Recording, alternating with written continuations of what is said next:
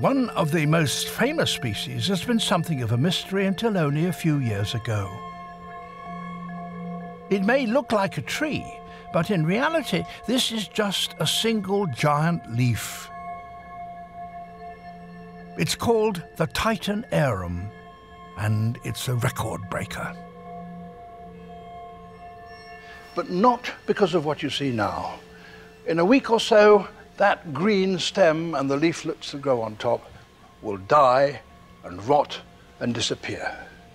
But beneath the surface of the soil, there is a gigantic tuba, and it's from that that the record breaker will emerge.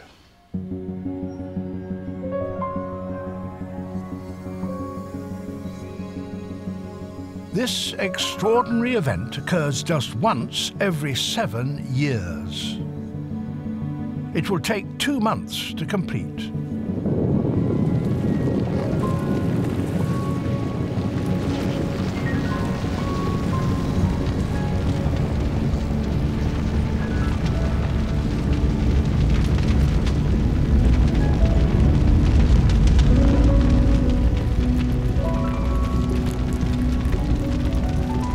But this new growth is neither a trunk nor a leaf.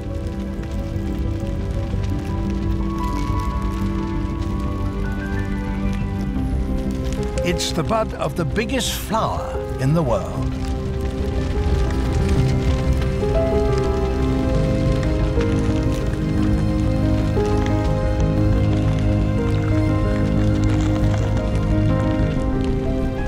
As it grows, day after day, a huge spire, the spadix, rises from the center of the developing flower.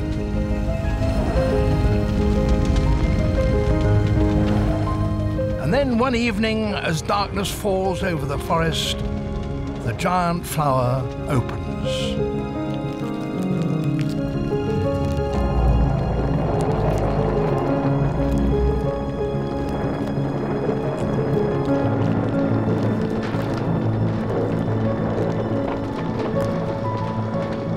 This, surely, is one of the most astonishing of blooms.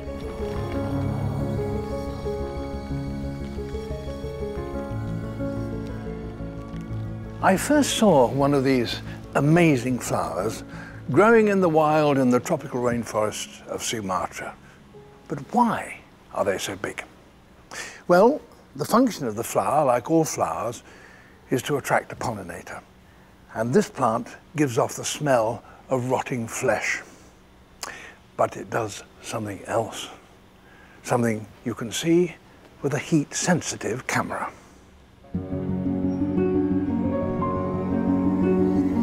This remarkable device reveals something astonishing.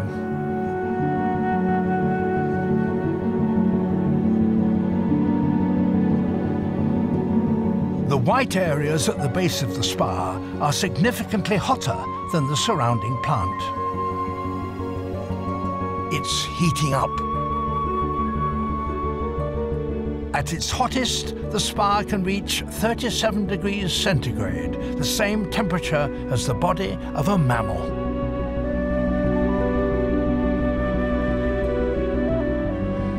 And as it warms, something else happens inside the flower at the base of the spire.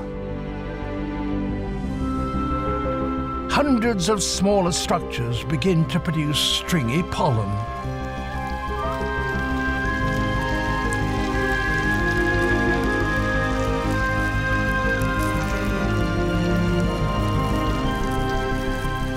The Titan Arum is readying itself for the arrival of pollinating insects. Tiny sweat bees, and probably carrion beetles as well, are attracted by a combination of the powerful smell and the heat.